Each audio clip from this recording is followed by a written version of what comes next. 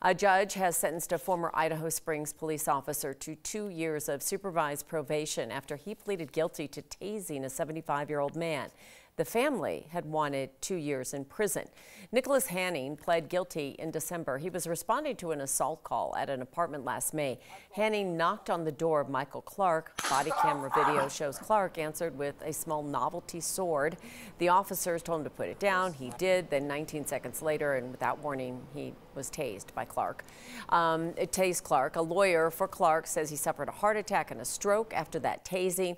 We are working to get reactions from the Clark family. We're going to have more for you later in the newscast. Again, it's 2 years probation, the sentence.